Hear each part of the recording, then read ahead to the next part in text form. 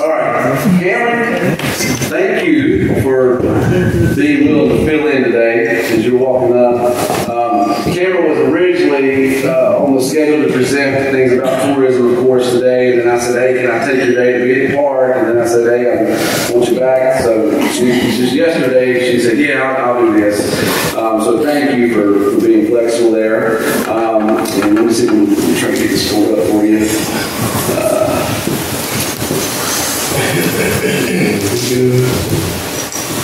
Here. There you go. Rock and roll. All yours. Thanks, Aaron. Thank you. Hey, y'all. How you doing? Good. I originally made this presentation for the Lions Club here in town, and then I adapted it. I told them about everything. But and then I did it for Kiwanis in Lexington a couple of weeks ago. So this might be a little overkill for our hometown here. So I'll try to kind of speed through things since starting 1242, try to be conscious of time. So we're the Thomasville Tourism Commission. We are a 501c6, so not like a C3, not like a church, not like a university. We are up to an 11-person board, and they are all appointed by the City Council. And we were established by the legislature in 1993, and of course, I'm sure you all know, I'm housed in the depot, right downtown. So there's myself, the director, then we have a part-time marketing coordinator named Hope Weaver, and we have a office manager, Sharon Hinkle, and then a couple of incredible volunteers, Donna and Cheryl, and currently we have a 9-person board of directors.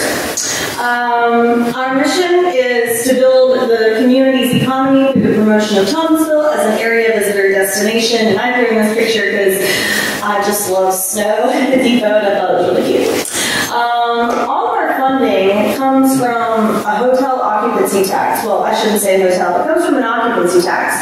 It's a 6% tax that is put on any overnight stays that are within the city limits. So we actually have 7 hotels in Thomasville, and that is where we get most of our funding from. As you can see, the Microtel a little while ago had been repainted, and the Comfort Inn has been repainted since. If you haven't gone out and seen the Comfort Inn, I highly encourage you to do so. They renovated the inside. The rooms are lovely. There's a pool. There's a gym. It's really nice. So, of course, we support our hotels a lot and help market them. We also market the cities, anything happening within the city. That could be businesses, events, anything. I think I've probably spoken or helped almost every person in this room promote something they have going on. We draw visitors in from out of town is our biggest goal, so that's why I go to Lexington and other towns and try to tell them about what we do here in town and how awesome our city is. This is, we recently did a hotel feasibility study. Actually, Jared had gotten this ball rolling before he left, and it turns out it is quite feasible. If anybody wants to invest and build a hotel in Thomasville, come on over and talk to me afterwards. I got a deal for you. So, and then we, of course, help the current hotels with marketing. Mainly what we do is marketing. We market all different types of ways. One of the most common, well-known ways is ads in magazines. Of course, we do press releases, and I try to do press releases for most events that I hear about, especially if I know it's a smaller organization that might not have done one themselves. Of course, we've really worked super hard. I've been in this role for almost 3 years. We worked really hard to grow that social media. I don't know how many of you guys follow us on Facebook or Instagram. Oh, please, somebody. Okay, thank you. So be sure to follow us if you don't. And then we do digital ads, and we actually just recently bought a spot on the billboard in town, the one right by Sunrise Diner. So we have a digital ad rolling there. Usually about 3 events that are happening in the city at any time are rolling along advertised there. So while you're sitting at that very long stoplight, take a look. We do radio and television ads as well. I have no idea if this will work or not, so. You're invited to everybody's weekend in downtown Thomasville. This Friday, Thomasville Tourism kicks things off with a free concert featuring DJ Weapon X, followed by Company A performing hits from the 80s and 90s. There will be food trucks, artists and vendors, and a beer and wine garden. On Saturday, the Thomasville Chamber of Commerce keeps the fun going with running street festival in North Carolina. There will be live music all day, carnival rides, arts and crafts, delicious food, and a pie eating contest. Don't miss the fun in downtown Thomasville. So that was a radio ad that we had done for everybody's weekend, everybody's day, and of course everybody's night. We're just trying to promote that, for the whole weekend. Not really on 107.5. You're invited to everybody. I'm so sorry. Okay, there we go. Recently, last year was, still kind of coming out of the trenches of COVID, so we kind of focused on a little remodeling, if you will. So we partnered with the city because all of our property is the city's property, the depot, the caboose, of course the chair.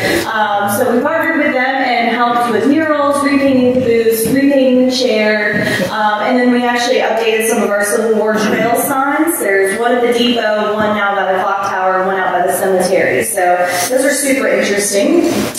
So then, of course, we do different things within the community. Some stuff we do on our own, some stuff we partner, it just depends. So right now, our current thing is we're partnering with beautification for the holiday window decorating contest. Any business in Thomasville can enter. They decorate their windows, submit photos, and we pick a winner. And as you can see, first place is $350. So this kind of helps get the town festive and ready because we are all so enthusiastic about Christmas. We do different ads like support local for the holidays. This one down here we did last year. And I'm trying to make a special note to welcome all the new businesses in town, get them oriented with what we do and what the town city has to offer. We promote the farmers market, event venues, and just support the community by talking about all the events. Sometimes we go to the events like here. Donna and I were at Party in the Park a couple weeks ago, so that's why you'll have to forgive me, I wasn't at the Rotary table. We do give out a few grants. We really don't have a very large budget at all, but we do want to partner and support a few different things in the community. So we do that MLK event in January. Of course, we partner with the Chamber and Miss Thomasville. And then we just try to attend and set up events and just be good community liaisons. We also work really closely with the High Toms and Hughes Park. Hughes Park's only about 5 minutes from here, and they draw in a lot of people in from out of town for tournaments and things like that. So we work closely with them, and of course with the Finch House. I don't see Tommy, but their summer series and the music events that draw people in. It's just lovely. These are events that we host, so as you know, we just had Everybody's Night, and then we have the Christmas Parade that's coming up. It's December the 10th at 11 a.m., so we invite you to join us, and thank you so much to Rotary for having a float. These are events where we partnered with other folks. The Sunset Sounds event was Arts Davidson County and Parks and Rec. That was an event in Pace Park where we had free live music. We did a little summer solstice yoga event in June, and then we partnered with the High Toms to do the Thomasville All-Stars. I think some of you might have come to that. I know the mayor was there. And that's where we recognized 9 All-Stars from Thomasville. So just kind of varied all across, we do all kinds of different things. This was Everybody's Night. I just wanted to show you some pictures from this year. It was a really big success, and I know a lot of you guys came, and I just want to say thank you so much for supporting us. Of course, we operate out of the depot, 44 West Main, and I invite you guys to come in anytime. I often hear from people that come in there, I've lived here all my life, and I've never come in here before. I didn't know this place was here, or I didn't know this was in here. So come and visit us. We have some merchandise. Of course, we have the Civil War trails. We have some photo opportunities.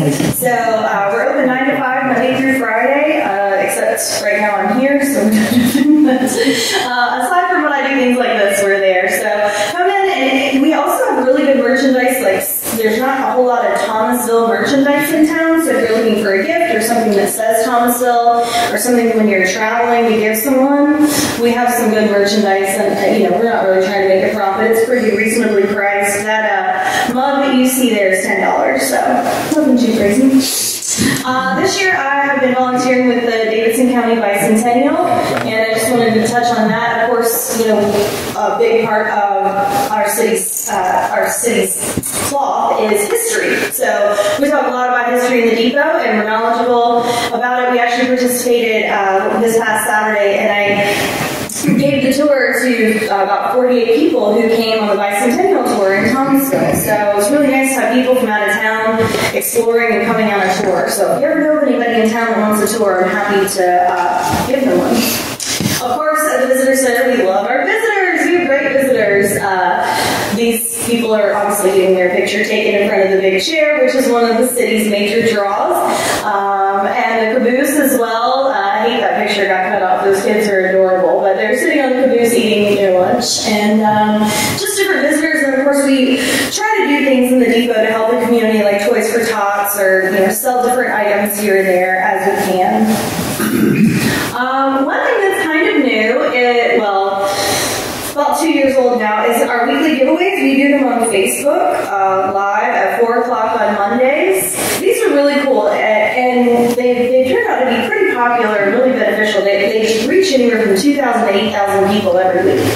And it's just little old me and a microphone at someone's business, and it gives those people a chance to talk about their business. Of course, the draw for the people tuning in is that they get to win a prize. The business usually donates a prize, and we donate a prize, and that incentivizes people to tune in. I also absolutely require them to say something positive about Thomasville in order to enter to win. And so, of course, then there's also the liking and the sharing and the emails and stuff like that. So you can get multiple entries. So if you don't tune in, now you know about it. On Fridays at 4 o'clock we post, and you have all weekend to enter the giveaway. And then Mondays at 4 o'clock we go live and announce the winner.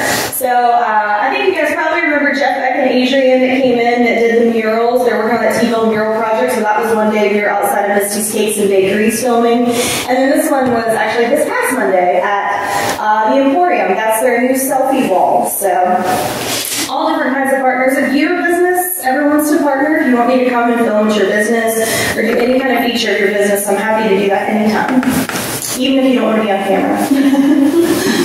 Another thing we have, since our location is so nice that it's right downtown, we do get some good foot traffic. So we came up with this Thomasville Town Table. The table's $100, and you can set up and sell your items all month long.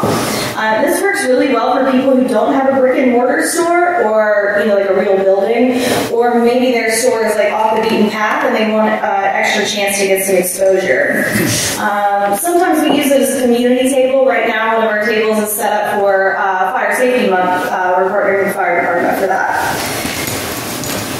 And so if you're ever interested in that, and also now the new feature is that you get an advertisement on the billboard all month long if you sign up to be the Town Table partner. So a lot of people find that very attractive. What we are working on right now, so what you all have in front of you is the visitor guide. We've been working on that since February. We're so happy it's finally here and that we have something wonderful to market our city with. We have ordered 7,000 of these. I have them tucked away at the depot like little Easter eggs. And we're starting to mail them out and distribute them to different cities around our area regionally. We kind of usually go as far as about Danville. We go a little over into Tennessee, and of course south, and then of course mostly right in our area. So if you want to help me distribute those, you let me know. And we have a holiday window decorating contest that I touched on, and the Christmas parade.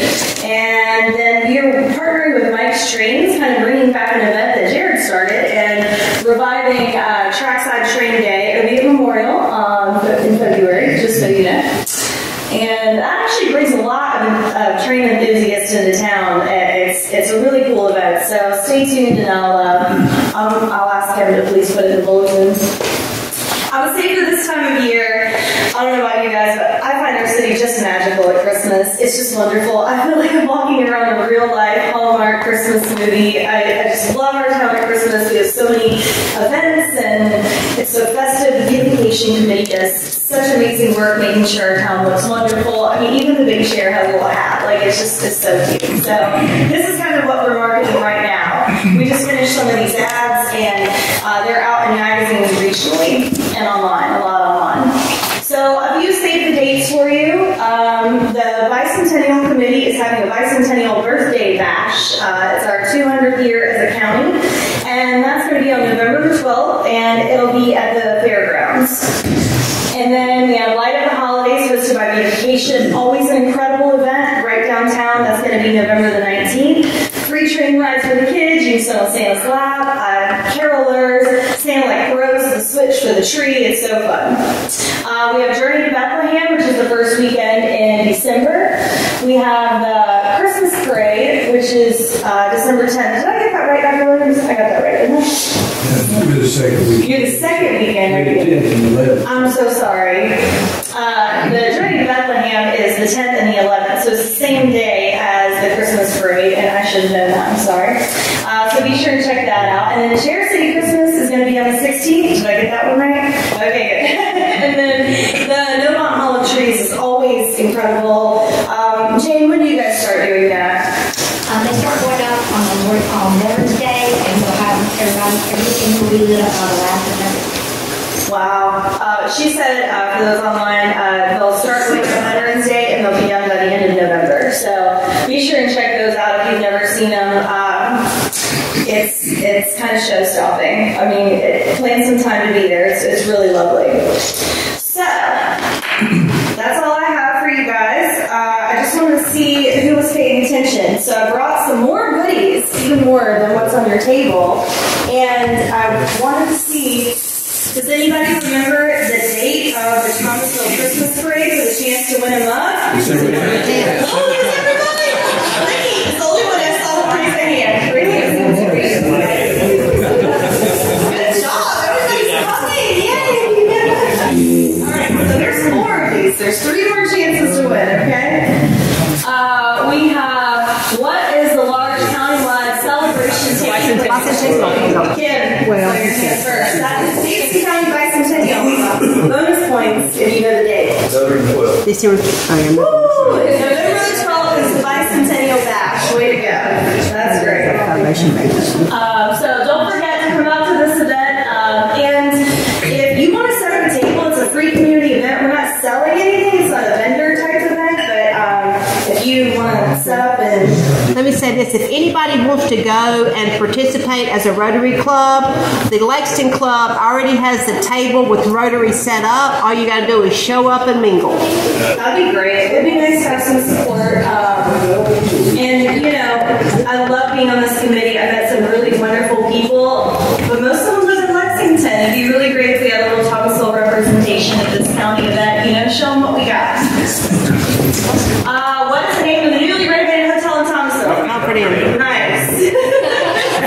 Have you visited? Have you seen it? I have. You have? You did. I have to tell the first long about it. Yes. You get 10 extra bonus points for sure.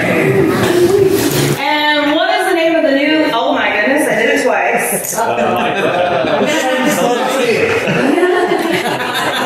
said the microtel was painted. You said the microtel was painted, but the Comfort Inn was renovated.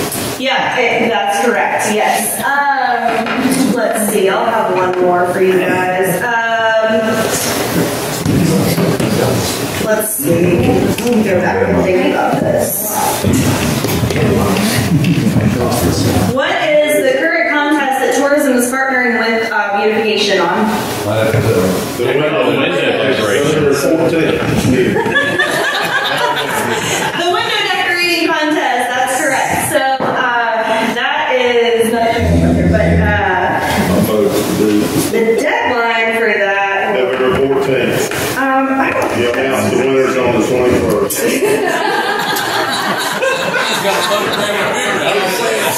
Actually,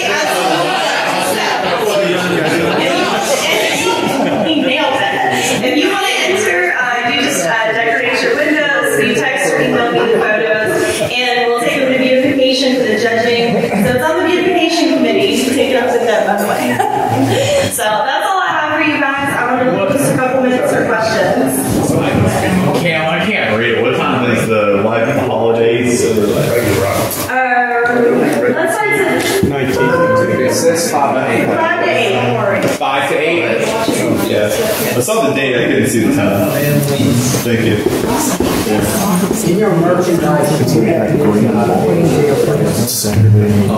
friends? You know, I don't think I do. Things like that.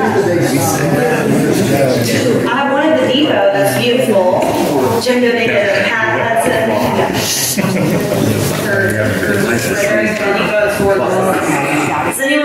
have any questions for tourism? Did the steam engines come through anymore? I've never seen a steam engine in 3 years. So I did some research on this. I guess COVID put a little damper on that because usually when they come through, they're headed either from the Great Smokies or to the mountains for some type of display, like Tweety or Spencer or something like that. And I guess those haven't happened in a while. I haven't seen the 611. I haven't seen any of those before. So what he's talking about is, we are a very popular spot for our rail fans and train watching. People come from all over to come out and take photos in front of the next trains and by the depot. It's a nice flat, long space where you can take really cool photos of the trains going by. For the rest of us, they just slow us down and run away the road. Yeah. Who owns the R7690-6084 GMC pickup truck that's sitting on Main Street? That's the PNG, what's his name? Danny Ward. Danny. I'd like to offer to pay for it to be painted. I think it's bad for tourism. Oh, that's his signature. For a darker shade of blue, is that what you're implying? I mean, I'd go with red, man. Danny was number 1 in my graduating class. He's smart for a reason. But he actually went to Davis. I'll see you outside. Well, thank you all so much for your time and attention. I appreciate it.